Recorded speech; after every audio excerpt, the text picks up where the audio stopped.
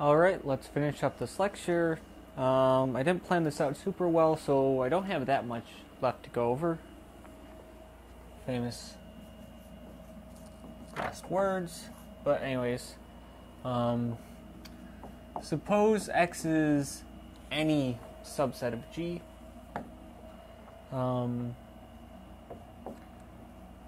This is the, I guess we might also call this the group generated by X, or the subgroup generated by X,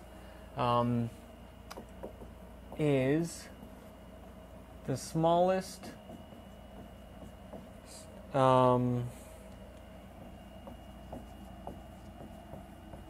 subgroup of G which contains X. Well, if you see that, then you might be worried, oh, well, does it always exist? Can we always find such a subgroup? Is there always a smallest subgroup which contains X? Well, we always have one, namely G. G is a subgroup of G which contains X, and so we've always got something in there. And so, yeah, this turns out to be fine. And, in fact, we have this proposition, which isn't proven in my lecture notes, but because we have not that much left to do, I'm just going to go ahead and prove it. X is the intersection of all subgroups H of G such that X is contained in H. So the smallest subgroup of G which contains X is also the intersection of the collection of subgroups of G such that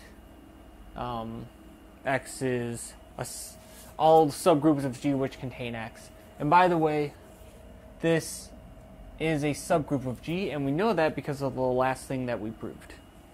So anyways, we want to prove equality, so we want to prove both directions. So, let's see here. So, say,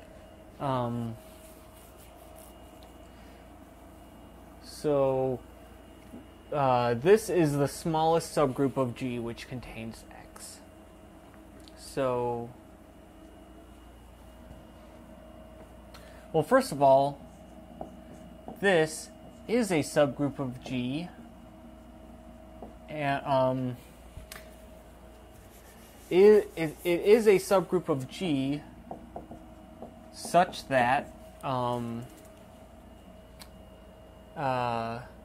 H is... Where did H come from? I'm sorry. It should be X. No, I was right.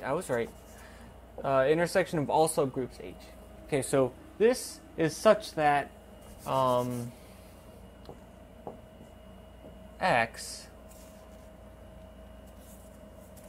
rather the set X is contained in the subgroup generated by X.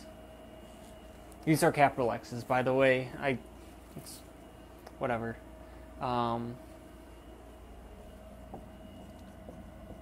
And so this is one of the subgroups that this intersection is taken over. And so this particular subgroup is going to contain the intersection of all H and G such that X is a subset of H. And that's because this subgroup is one of the elements in this intersection, and when we take this intersection, we can only possibly make it smaller. We can only possibly make the subgroup smaller by taking this intersection. And so therefore this is going to be a subset of, or it's going to be we're going to have containment this way. I guess you could technically say it's a subgroup, but I don't care. All we care about is containment. So now we want this is contained in this. So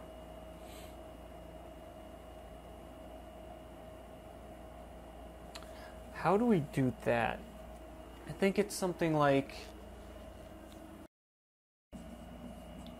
let H and G be such that X is contained in H. So H is a subgroup of G which contains.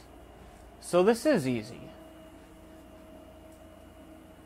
H is a subgroup of G such that X is contained in G. So by definition, we have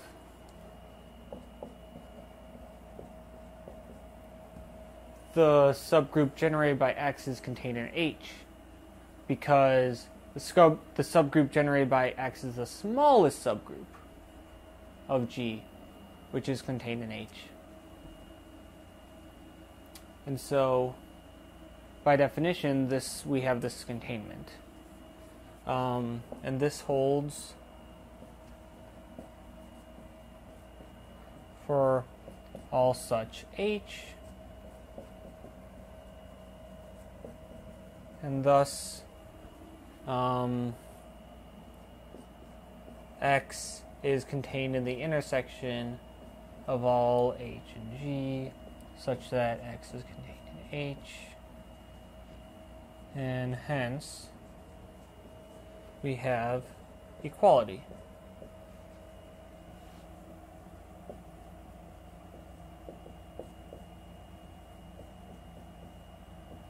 Okay, cool. So that's that. What else do we have? And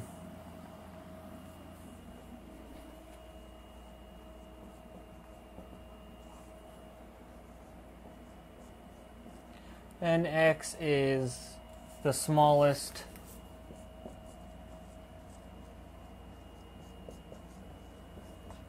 normal subgroup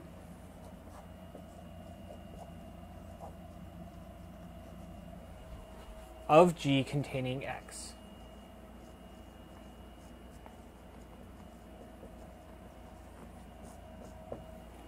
Okay? So, this is the same thing. This ends up being the intersection of all normal subgroups of G which contain it. The intersection of all normal subgroups of G which contain X. And the proof is almost identical. Is there anything different? No, there's literally nothing different. Because here's how we would do the proof. Watch this. Do. Do.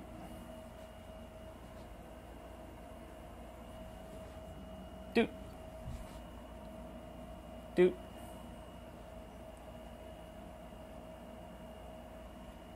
Do. Do. And then, of course, we'd have a little n here. And we'd put that n everywhere. And so I'm writing this in like a little smaller, just so that it's kind of, you could kind of erase that in your head if you wanted. It'd be nice to have like multicolored markers, but that's way outside of my price range. So I guess we're going to have to deal with me writing things a little smaller to be able to fit everything on there. But yeah, it's like the exact same proof. You just switch up some of the symbols. And so yeah, there you go. And that's the end of this lecture.